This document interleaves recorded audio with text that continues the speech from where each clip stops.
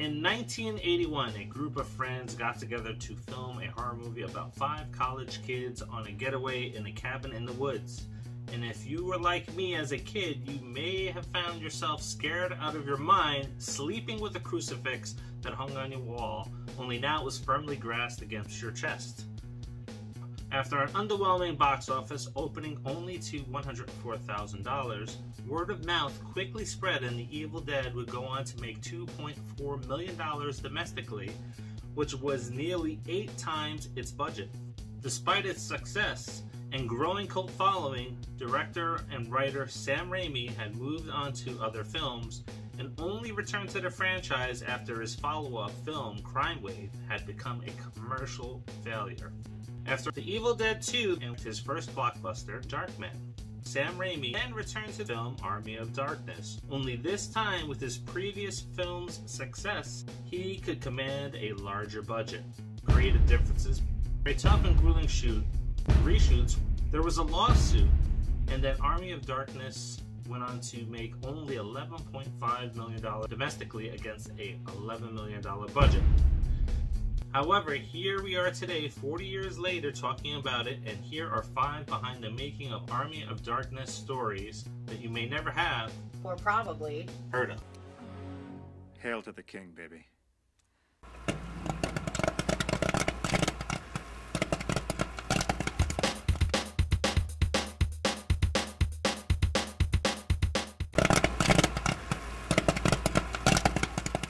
Number 5. S-Mart is real.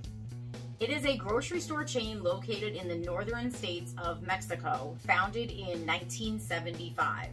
The chain has grown to 30 plus stores. Woohoo! S-Mart is first referenced at the beginning of Army of Darkness and at the end after Ash has returned to his own timeline. The store is only referenced again in The Evil Dead, Hail to the King game, and the Army of Darkness mobile defense game. Now, maybe some of you are wondering why Ash is no longer working at S-Mart in the Ash vs. Evil Dead TV series, and instead is now working at Value Stop. Did Value Stop gobble up its competition like Walmart did with Kmart? No, sadly Sam did not have access to any of the rights for Army of Darkness. Number 4. There are as many completed and distributed versions of the film as there were title changes. The original title was Evil Dead 3, then Medieval Dead, then Evil Dead 3 Army of Darkness. But Universal Studios, assuming they knew better, nixed all the titles because they wanted this film to stand on its own, separate from the other films. So Army of Darkness, people didn't even know it was Evil Dead 3, and there were lots of people who liked Evil Dead 1 and 2. In the UK, it was released as Army of Darkness, The Medieval Dead. Now, in regards to the number of completed versions, there is a 96-minute director's cut. We're in the editing room with Dino, and he's like, let's cut these skeletons blowing up. And you go, well, okay, but they're cool, but they don't add anything to the plot. So the problem is it was really tough to argue against editing down Army of Darkness. There's an 88-minute US television and international release. It was the second time we had a movie recut by the studio. It was getting old. We were like, is this what happens? Does every studio movie get recut? And I think the answer is kind of yeah. You know, there are people who spend millions of dollars on your movie, and doggone it, they want it how they want it. And then there is an 81-minute US theatrical release. This is Sam and Bruce's baby, right? They created the characters, they created the universe. Leave them alone. Yeah, I don't like... Why? Because you're the one who has like the pull with the money behind it, so you have the clout, right? So you're going to be like, listen, I'm going to show my muscles, and it's going to be my way or the highway. It's freaking ridiculous. And it's not like Universal is the all-knowing movie studio that's out there, because they almost went bankrupt. And if it wasn't for Abbott and Costello pulling them out of the troubled waters many, many years ago, they wouldn't be around today. So sometimes you gotta listen to the creative geniuses. Let's face it, even when you're an expert at something, you're still not perfect and you still make mistakes and you might still need someone else's input. So how about you leave it to the people who made the movie in the first damn place? Number 3. In 1985, Back to the Future was released, followed by 2 sequels that saw Marty and Doc travel to the future, then to the past. But did you know that a similar concept was originally meant for the Evil Dead franchise? No? Bruce was not going to have to travel to the future to prevent his son from unleashing the Deadites. Sam Raimi had begun working on the sequel when author Stephen King brought the project to the attention of producer Dino De Laurentiis and convinced him to provide the financial backing for the sequel. And get this, the author, Stephen King, is making a movie in North Carolina with Dino De Laurentiis, Maximum Overdrive, okay? I think he directed that. Okay, so they're out to dinner and they're talking, and Stephen King finds out that we were having, from somebody else, he found out that we were having problems getting financing, and he mentioned this to Dino De Laurentiis. He said, Dino, you've got to get involved in this. You need to make this movie. And the next day, Dino De Laurentiis called and said, come in for a meeting. So we came in for a meeting, and Dino's favorite expression is, that means that the deal is done. You know, we had a deal in about 20 minutes. Sam Raimi originally planned on making The Army of Darkness the original sequel for 1981's Evil Dead, but De Laurentiis requested that the film be similar to its predecessor. What would have been the third part in the trilogy? Well, that's our next entry. Meddling producers now. Don't do that, I want to see the other one. Number 2. The original ending of Army of Darkness saw Ash being given a potion from the wise man that would put him to sleep until he woke back up in his own time. Only we know how well Ash listens to instructions. This is a guy who can't remember 3 words, don't forget. Klaatu, Verada, whatever that word was. And he drinks too much of the potion, causing him to wake up in a post-apocalyptic future, which would have been used as a cliffhanger to set up the sequel. I slept too long! There, Ash would lead an army of robots against the Deadites. Screening audiences disliked this ending. You can make a movie called Army of Darkness, and the audience goes, that was a sad ending. We're like, what? Universal also was not happy with the ending and made Sam reshoot it. He thought that was way better, but because the audience thought it was a downer ending, because again now it's a studio movie, so you're going to do previews.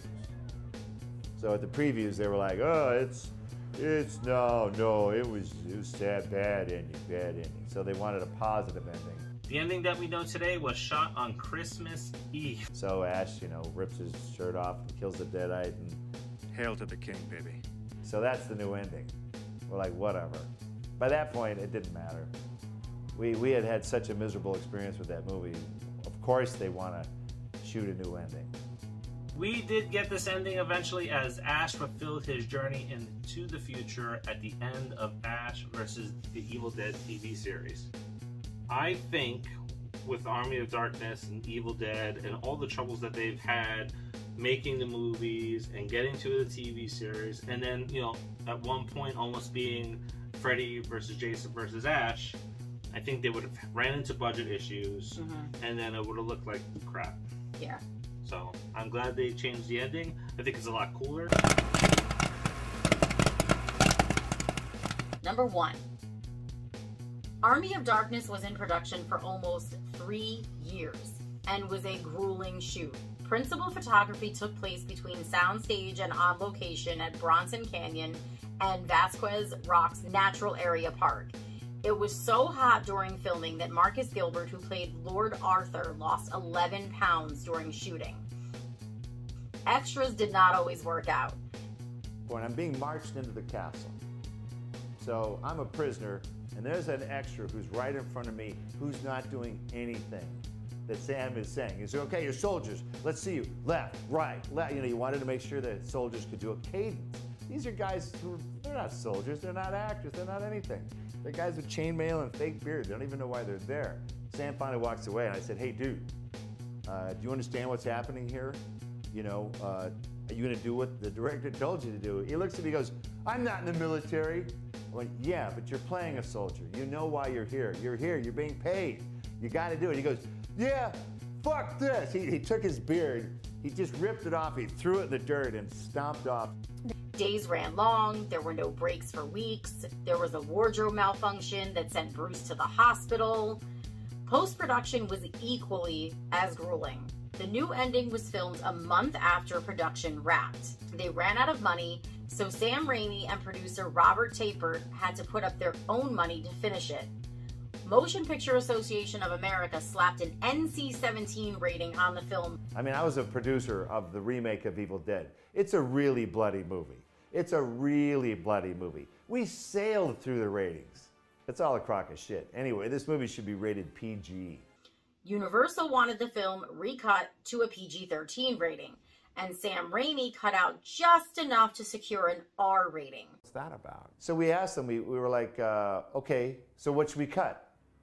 They go, well, it's the cumulative effect. We're like, you have to tell us what to cut. I don't know what we cut out. I think we just resubmitted it. Went, there, we cut stuff out. Get the fuck out of my face. The producer, Dino De Laurentiis, sued Universal Studios over the sequel to The Silence of the Lambs, Hannibal Lecter, which had not been made. De Laurentiis alleged that the studio tried to extort from him the distribution rights for Hannibal Lecter in exchange for distributing Army of Darkness. This pushed the film from the summer of '92 to February '93. The troubles with trying to get this movie out there. Just think about it, right? The Evil Dead 2 was originally supposed to be Army of Darkness, and then there was, hey, no, we want you to do it this way, and then you come and do Army of Darkness, and they have nothing but chaos afterwards, making it seem like it was almost a film that they almost kind of hate now because of how tough it was. Yeah, I mean, I can imagine that even, I'm sorry, all these years later, I would still have, like, nightmares about it. I probably would not want to, like, think back on it because it's not going to be fond memories, right? It's going to be like, oh my God, like, I almost died. It was, you know, we ran out of money. Universal sucks. I mean, I think that's, like, just a normal thing for them. So what do you think of our list? Is there anything that we missed? Let us know by dropping that in the comments. Do you like Evil Dead? Do you like Army of Darkness? Are you excited for Evil Dead Rise, even though it does not have Bruce Campbell in it? Don't forget, it is the quest for 5,000 subscribers. And you can help us get there by liking, subscribing, and sharing. Yes. Along our journey and our quest, when our video hits 100 likes and 100 comments, you have a chance to win some prizes. And then, when we hit 5,000 subscribers, and if you've commented and liked and done all those fun things, you'll have a chance to win this box of Strawberries and Scream cereal, signed by Matthew Lillard and David Arquette. And those that have subscribed and are newly subscribed to our channel, thank you. And those that have been with us from the beginning, thank you, thank you, thank you. Yes, thank you for being here with us on this journey. And until the next Pod 5, see ya.